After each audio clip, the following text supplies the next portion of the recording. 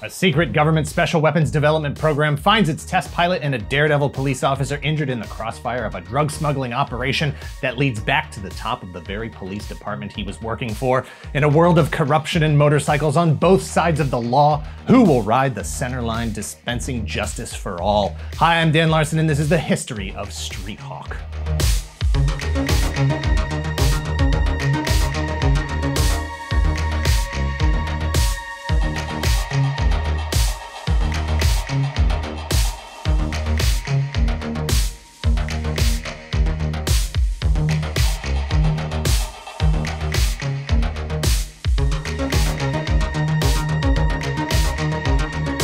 Street Hawk was a 13-episode live-action television series that originally ran on ABC in the United States from January to May of 1985, and later on networks in 42 countries around the world. Jesse Mach loves two things: action and being a cop. But sometimes those two things are incompatible. When an Evel Knievel-style motorcycle stunt results in a 2-week suspension for both Jesse and his partner, they turn to racing to fill the void. During one particular race against each other through the desert, they stumble upon a drug smuggling operation that lands Jesse in the hospital with extensive injuries and his partner murdered. But it's not all bad news. Jesse's motorcycle stunt show that got him suspended in the first place was witnessed by Norman Tuttle, the main research engineer for the Street Hawk program. Despite his reservations about Jesse's mental and physical fitness, he signs him to the program with a promise of rehabilitation, action, and federally backed vigilante justice. By day, Jesse will still be Jesse Mach, mild-mannered police officer, reassigned to the Public Relations Division, using a cane, walking with a limp. But by night, and day when necessary, he is the mysterious black-clad pilot of an experimental prototype all-terrain pursuit vehicle. He is, the bike is, the program is, they are, codename Street Hawk.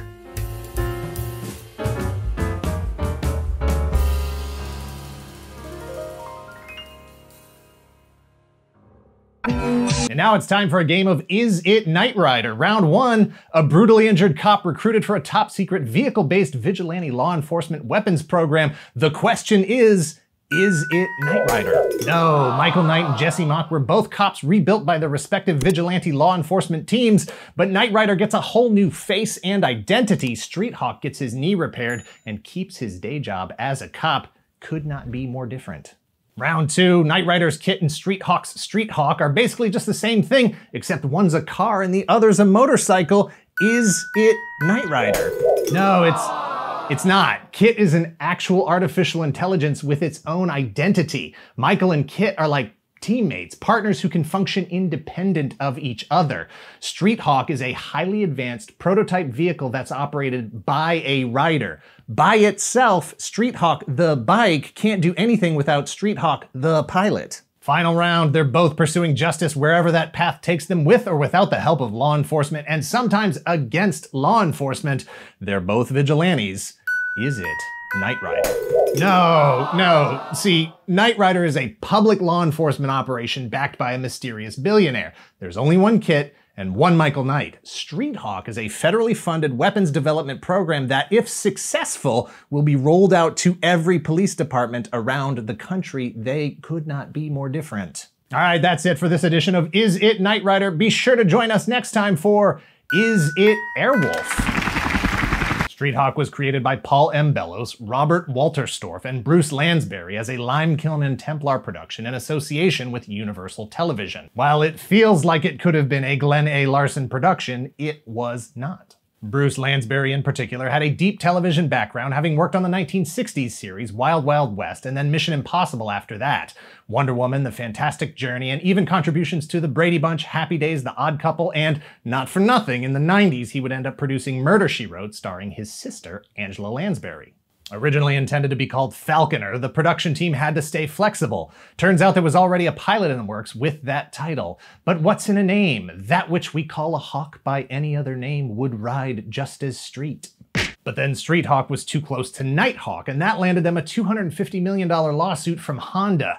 Honda wanted to protect the brand value of their Nighthawk motorcycle and only agreed to drop the lawsuit after the show was canceled. Street Hawk was originally intended to premiere on primetime Monday nights at 8 p.m. at the end of 1984 as opposed to the beginning of 1985, but ABC accidentally found themselves with a surprise performer in the drama Call to Glory starring Craig T. Nelson about a U.S. Air Force pilot and his family, meaning that Street Hawk became a mid-season replacement Friday nights at 9 p.m. instead. Street Hawk, the motorcycle itself in show, is an all-terrain attack motorcycle designed to fight urban crime, capable of incredible speeds up to 300 miles an hour and immense firepower. In show, it cost $3 million. In reality, as with any stunt-driven show, lots of individual motorcycles were built for the purpose that they would be used in the show. Bikes with better suspensions for jumps, bikes that were more about the details and lights for appearances during the close-up camera work. Multiple bikes needed to be on hand so the production could continue while other bikes were being repaired. The crew kept 6 different bikes on hand at all times.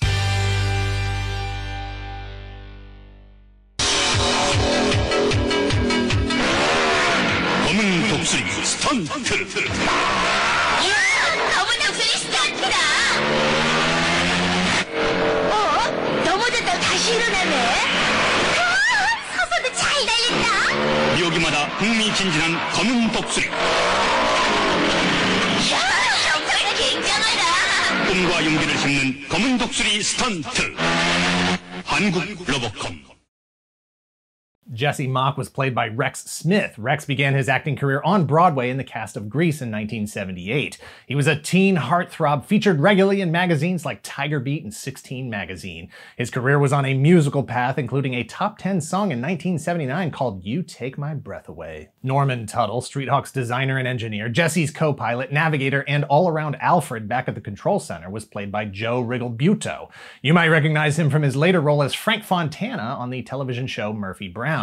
Lieutenant Commander Alto Belli was played by Richard Venture, and Rachel Adams was played by Jeannie Wilson. Rex wasn't the first choice for Jesse Mach. Don Johnson was originally considered, but he landed Miami Vice. George Clooney screen tested, and creator Robert Walterstorff liked him, but ABC said no. However, Clooney does appear in the second episode. 12 years later, Clooney would get another chance at a superhero without any superpowers, which was still 8 years after Rex was the first person to portray Marvel's Daredevil in the TV movie The Trial of the Incredible Hulk. Superheroes love 2 things, action and selling toys. While there were plans by Kenner to release Street Hawk-related toys in the US, almost none of them were produced. A Street Hawk command center with motorcycle launching action was in development. It would have been compatible with 3 different bikes, Street Hawk, Stunt Bike, and Police Cycle, each with a removable figure with construction similar to Star Wars. A Street Hawk friction-powered cycle was produced by Kenner and most likely distributed by Palitoy in the UK, where the piece is more commonly found.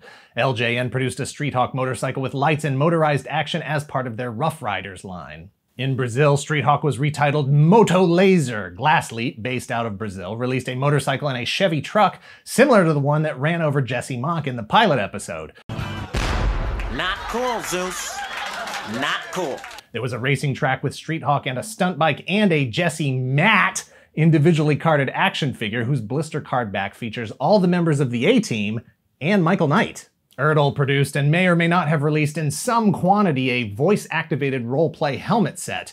MPC released a model kit of Jesse's yellow 1969 Ford Mustang. Empire Model Kits in Japan released a Street Hawk kit. Rainbow Toys produced 2 different versions of their Street Hawk motorcycle, one with and one without helmet-shaped launcher, but the true gem of Street Hawk toys was the one with ties to G.I. Joe, released in India and the UK by Fun School. Fun School was a manufacturer founded in India in 1987. They produced licensed merchandise from companies like Hasbro and Disney. When it comes to G.I. Joe, they are known for quirky repaints, parts swapping, and repackaging. Access to the G.I. Joe molds allowed them to produce a G.I. Joe Ram motorcycle in black with metallic silver decals and call it Street Hawk. The blister card is even branded as G.I. Joe, likely to tie it into the debut of the line and its popularity in India at the time. For the initial release, Fun School repainted an original Snake Eyes figure with silver accents as a stand-in for Jesse Mach. Successive releases in India and limited other international markets would see Snake Eyes replaced with a Target figure, again with silver accents, a much more accurate representation of the helmet and costume on the show. A third version had the target head on a spearhead body, again with silver accents, a glorious attempt that not only does its best to provide fans of the show with an official version of the thing that they watched on TV at almost no additional cost to Fun School, but also an exciting new variant for G.I. Joe collectors around the world. Lunchboxes, binoculars, puzzles, activity books, there was quite a bit of merchandise released, including a video game by Ocean Software for the ZX Spectrum. The pilot episode was adapted into a novel by Target Books in Britain, as were 3 pairs of episodes for a total of 4 books. And if you don't want to read with your eyes, there were Street Hawk books on tape.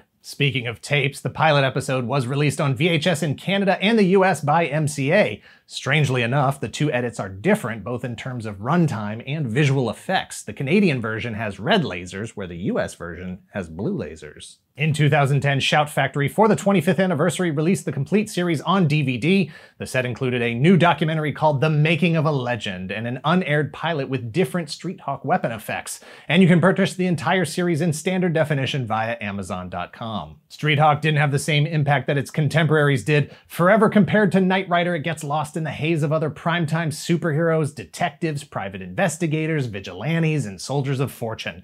It did have a longer life outside the US. And thanks to this infernal internet that simultaneously brings fandoms together while it rips the rest of the world apart, the fan base has grown since it left the broadcast airwaves, to the point where in 2010, Rex Smith himself was actively lobbying to bring the series back in a legacy capacity, similar to Knight Rider's return to television in 2008. Street Hawk got decent ratings, but ultimately 'twas scheduling that killed the Hawk.